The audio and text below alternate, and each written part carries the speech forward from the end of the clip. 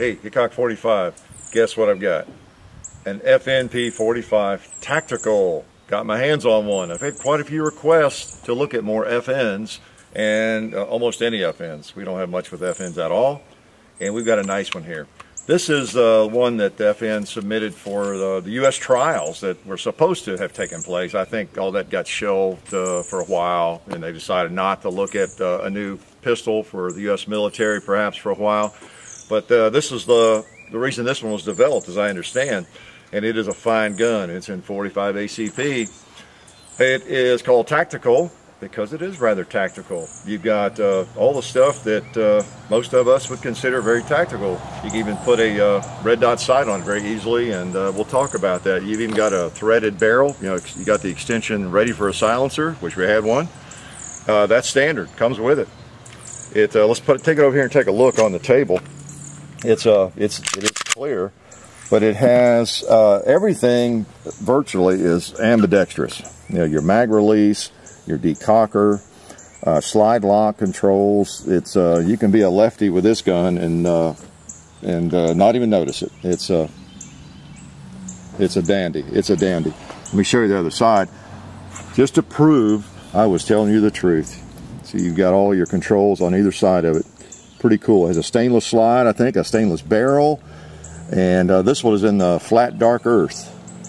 Now apparently they didn't get this earth from Tennessee. It had a little more red in it, but that's what they call it, flat dark earth, and it's pretty attractive. I favor black guns, you know, in these polymer wonders myself, I think, but this is fairly attractive. That's a neat color, a little butterscotchy, makes me hungry. It is double single action. And that is what you get with it, of course. And we're going to shoot it and see if I can hit anything with it, of course. FN, though, what a name in firearms. I really have been remiss in not doing more with them because, boy, when you think of FN, you think of quality. You know, history, I think they go back to like 1889 or so. And, of course, the history with John Browning. You know, just so many fine firearms have come out of FN. And are still coming out. You know, I don't even know how many that our military uses right now that are FN firearms. There's several, and they are very reliable and well respected. They work, they really do, and I would expect this gun to work. It's a dandy. Now, let me a couple of things before we shoot it here. It's got a nice grip, has replaceable back straps. You know, that's the kind of the coming thing. If you don't have that on a new gun these days, you're behind the times, aren't you? So you can replace that with a little fatter, you know, grip there and that kind of thing. Also very interesting, this one has a red dot on it, and there are several red dots made for this gun, as I understand, that will fit the way this one does. And you can look down the sights and you can use the red dot and the iron sights basically at the same time. They call that co-witness, where they're all aligned at the same point of impact. Pretty interesting. So you can just leave the red dot on there and turn it off and just look through it using the regular iron sights. And by the way, it has, of course, Trijicon high profile, you know, sights on it, night sights to begin with. It comes with that. Does not come with a red dot, but that's an aftermarket one here that the fellow put on it. It's I think they're a couple $100 for that one. It's a Trijicon also, the red dot sight is.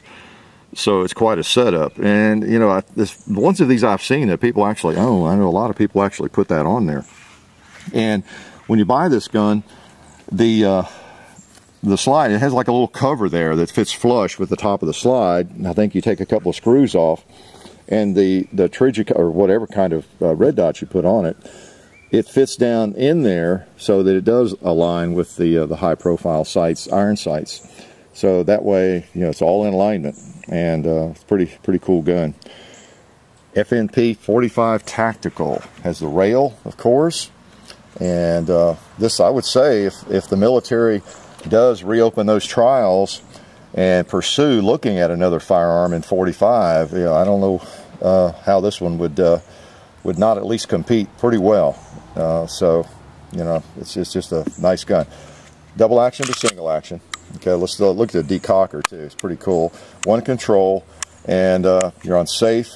I noticed that when it's on safe, you can still work the slide but the trigger won't pull. That's an interesting feature. There you are, off safe. Bang. Okay. Have the gun cocked. Works as a decocker. All right. So all in one control. It's ambidextrous. So this gun can be carried cocked and locked. You know, right there. Let's say you've got one in the chamber, which we don't. You could carry that. I don't have a holster specifically for it, but I always pull out my big Glock holster. But I'm carrying cocked and locked. I can pull, pop the safety off my thumb, bang. Yeah. So that is that's not bad. You know, I'm not crazy about double single action, but if it has that capability of carrying cocked and locked, that gets my attention a little bit better. I like that. Speaking of ammo, these magazines hold 15 rounds. Can you believe that? 15. I've compared them in size with a Glock, and they're essentially the same size, but somehow they get 15 in there versus 13 for the Glock 21. So 15 plus 1, not bad. It's not a small gun. It's but it feels good. Really feels good. That kind of checkering, stippling, or whatever is you get a good grip on that, and it just feels really good. I could enjoy this. In fact, why don't we take a couple of shots? Let's just make sure it shoots. How's that? All right, let's see. I've got lots of alibis because I haven't really shot it but a few times. Oops, safety off.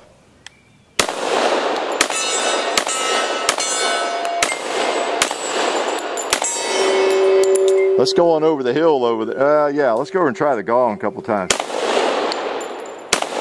So we can figure out where to hold.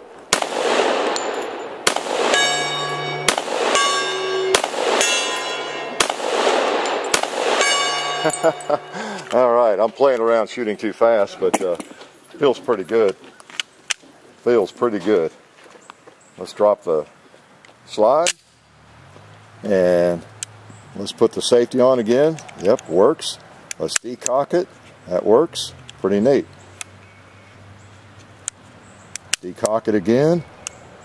Safety on. Won't shoot. Safety off. Let's do a double action pull here.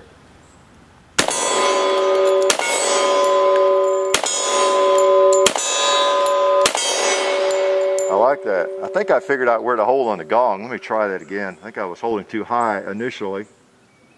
Yeah, I was.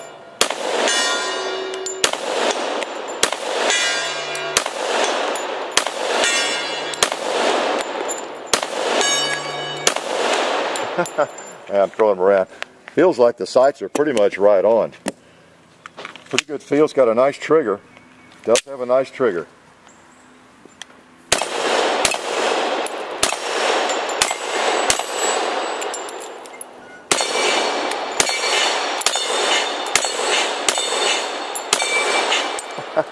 Does a job, doesn't it? Nothing like a big old 230 grain slug. Takes care of those tree limbs without any trouble at all. Now, that's all right. I think I could get used to that. Not bad. Make sure the little barrel gizmo stays on there. Generally, when you have a threaded barrel, you want one of those protectors on there. That's mainly just to protect your threads. You know, and to me, it'd keep the carbon out of them, you know, so that then when you went to put that on, or if you had a suppressor, you know, you would be able to get it on there and not have the threads all carboned up like an AR bolt gets or something. So that's pretty interesting. Cocked and locked. Yeah, it's like a 1911, except you have 16 rounds at your disposal. Not bad, not bad. So the FNP-45 Tactical, I kind of like that. It's not bad. So it comes with there are 3 magazines. Again, the old 15 rounds, so that's kind of nice. A lot of guns come with 1 magazine these days, and in the price wars, that helps, I guess. But this comes with 3. Can't argue with that. It doesn't come with a big pile of ammo like that, I'm sorry. But it does come with some other things.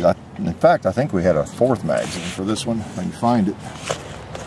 There's the grip protectors, I think. Yeah, grip, replaceable grips. This is a pretty neat pack. What the heck is that? That must have been some of the information was in that, or what? I don't know what that is. This looks like it's threaded. whatever it is, doesn't it? Let's just put that thing on the barrel and see what we get. Maybe it's some kind of velocity accelerator or something. The guy that lent this to us didn't mention this thing. It's got to have some impact. That's what it is. It probably, yeah, a longer barrel increases the velocity, I would imagine. Because, you know, when you have a longer barrel, you do get more velocity. Fits pretty well then. Huh. Let's put some ammo in these mags and see what happens. Well, whatever it is, I'm sure it'll still work. So far, I kind of like this gun. We'll see if it shoots well with added velocity, but it should do just fine. Pretty outfit, isn't it? It looks like it was made for it because it's kind of matching there. Beautiful piece of hardware, I'll have to say. Can't argue with the FN. I don't know that they make anything that's not considered really high quality. Maybe it's partly because John Browning was affiliated with them. He got them off on the right foot back in, I guess it was in the 1890s, you know, something like that. But John Browning, combined with any firearms company, makes for a great combination and some excellence, which they have continued long after John Browning's death. So let's see. I'm anxious to see what that is. It must not be anything dangerous, or he would have warned us about it, the guy that lent this gun to us. But we'll see if we notice any difference in velocity. If it's a higher velocity mechanism of some sort, it probably will cause it to shoot a little bit higher, so we'll have to deal with that. All right, well, let's see. Well, that's one of the advantages of having a threaded barrel. You can hang gizmos on there. All right, let's see what happens. Get my ears on tight. Okay. Let's see, I don't guess it'll hurt the steel if it increases velocity. Yeah, got to get that safety off again. Got to get used to that. Old Glock guy here. What? Oh, I see.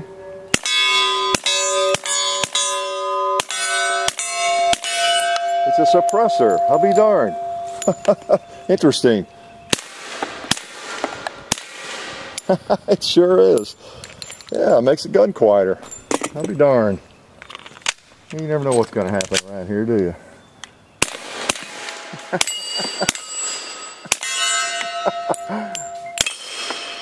That's sweet. Hey, I got that bowling pin, didn't even try. Wee-haw! Oh, cool. There's another joke. Oh, we're out of ammo again. Well, that's good. It's easy on the ears. Yeah, okay. I know, you get tired of my lame humor, don't you all? Don't you just get tired of it? We knew what we had. It is, by the way, a Silencer Co. Osprey. It's a 45 Osprey, 45 ACP suppressor, silencer, okay? And it is a beautiful match for this firearm, isn't it? It really quietens it down. The neat thing about the 45 is it's pretty much subsonic anyway, and you got that big bullet trucking along at relatively low speeds, so it's just a beautiful setup for a suppressor. And again, we thank Eric from North Carolina Silencers, NC Silencer, and we'll give you information in the description, for coming by again and bringing such a wonderful toy. How's that for cool? Let's just shoot it some more. I have another magazine. And I won't even put my ears on. Okay, let's see if it changes the point of impact too much to hit things over there. I love the sound of it slamming into wood or whatever. In fact, I think I'll miss intentionally like I did before. There we go.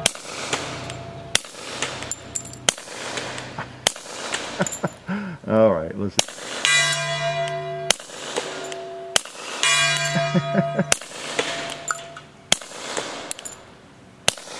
Is that wonderful or what? We're out of ammo. A wonderful sound. Big 230 grain slug slamming into the dirt. We got to try that some more, don't we? Okay, so yeah, what a ruse. I actually know what that was. And we actually played with it a little bit. And it does change your point of impact some. Of course, these are not designed to be put on a gun and pick off turkey heads at 60 or 70 yards. They're not designed for that. But you can actually adjust a lot of these silencers, suppressors, I've learned. I won't go into the details, the technical details of it, mainly because I don't even know enough to do that. But I do know that you can adjust them so that, many of them, so that you can get them to where they hit at your line of sight, where your gun normally hits the point of impact and that sort of thing. So this one, because of the shape of it, as I understand, it's a little bit harder to do that, the way it's made. But one of the cool things about it, if you notice, these sights are high profile, and you don't have it blocking the sights, though. As with the one I used before in another video on the Glock 17 silenced. I was just kind of using instinct to shoot that thing. With this one, I can actually see the sights and align them on the target. Again, the suppressor may change point of impact, but at least I can see the sights, so that's always a good start, isn't it? All right, let's sling some more silent lead. Silent lead. They're still tight. Keep wanting to put my ears on. Oh, we got a barrel over there. I forgot. We set that over there just so we could hear these bullets travel quietly across the hillside and hopefully land on it.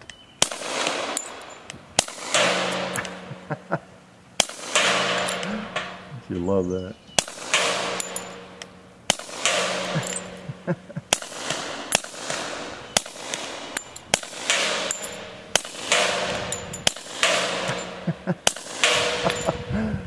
Oh, that's neat. It is, again, I used the analogy of throwing rocks, I think, in an earlier silenced video. It is so much like that. It's like picking up some gravel and just slinging it, and bang, bang. Let's see, we got some water here. Let's try some more of that.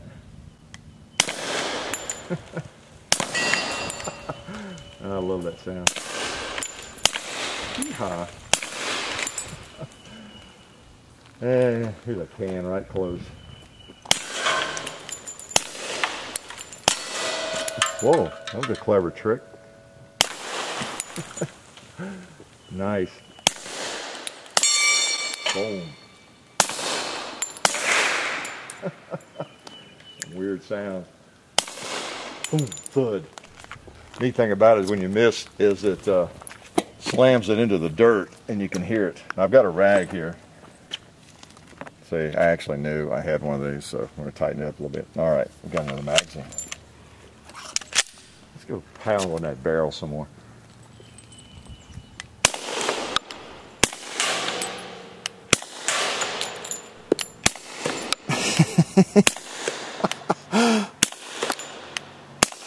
Really does change the point of impact. I have to hold, it's fairly consistent though. I mean, it seems very consistent. I have to hold a little bit to the left in order to hit the barrel. Interesting. Okay, but I know where to hold, and I kind of have a feel for it. That is pretty cool. Isn't that a nice rig in terms of appearance too? Wow. I mean, that's a kind of rig you want to show off, and the bag and everything. We got to shoot a couple more. Sorry, can't resist. And there's some more of these 230 grain slug. This is just some Federal UMC we picked up this week. Picked up about 500 rounds to make sure we had plenty of ammo. And this is kind of the low end Remington. Generally it works all right in 45. You get some low rounds, low powered rounds sometimes in 9mm, but not too often do you get a bad round in 45. But flat dark earth, that's pretty neat. The tactical model now, remember, this is the tactical model. They make a lot of different guns, and every time I feel one, pick one up at NRA convention, I'm impressed. I like my striker fired triggers and mechanisms, but I'm always impressed with the way these guns feel. And then too, just knowing it's an FN, I know it's a quality gun. When you say H&K, SIG, Glock, FN and others, you're talking quality. There's no doubt about it. So it's a matter of whether or not you just happen to like the particular model or the features on a gun. You know you got something that's probably made very well, and it's going to last and serve you well. Okay. All right, let's try a few more. Well, we got a pizza pan here. We haven't really shot enough. Forgetting I've got a mag pouch. These FN mags won't mind going into a, well, I don't guess it's a Glock mag pouch. It's just whatever you want to put in it. I tend to use it for Glock magazines. All right. Shooting one-handed here.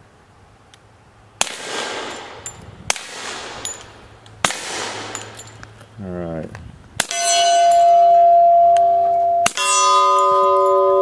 Wow, seems loud, doesn't it?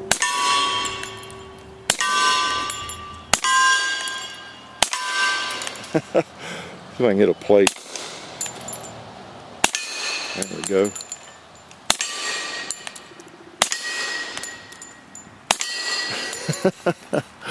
Nice, nice, nice. Reloading.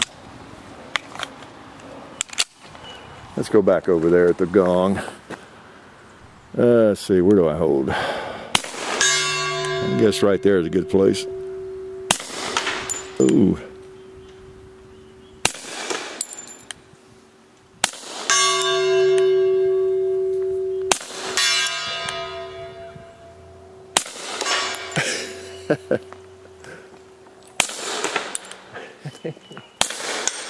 Stirring up dirt.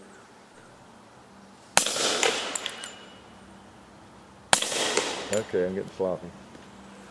Tighten up the suppressor. They do come loose. There we go.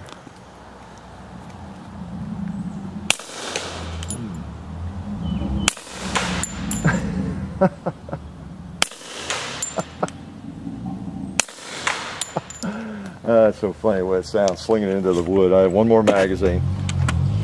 Oh man, let's make sure it's tight. Let's see what we do. Let's do some, safe speed shooting. Let's just sling them out here. We got some, you know what? I don't have one more magazine. We got some cinder blocks here. I don't want to forget either. Maybe I better load up another one. Even though they're 45s, you know, I'm not sure that they were designed to destroy cinder blocks, so it might take a few extras.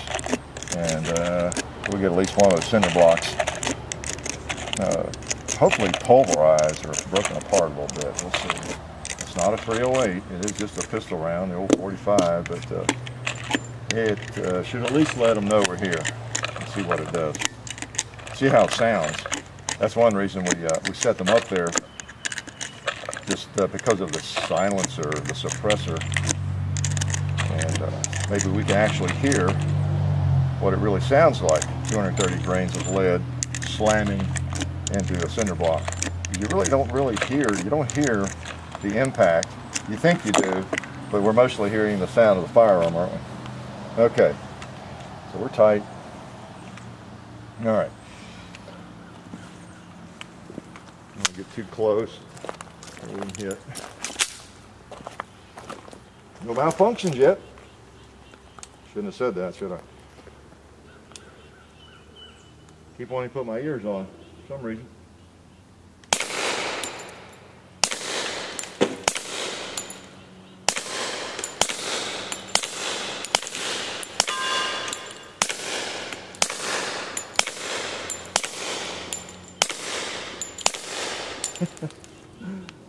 Sweet, sweet.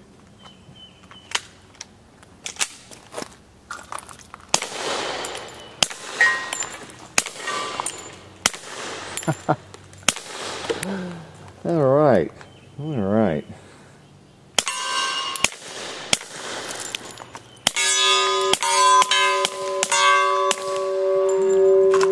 Let's empty this last one with a little rapidity here, just for kicks. See up here if I can hit anything.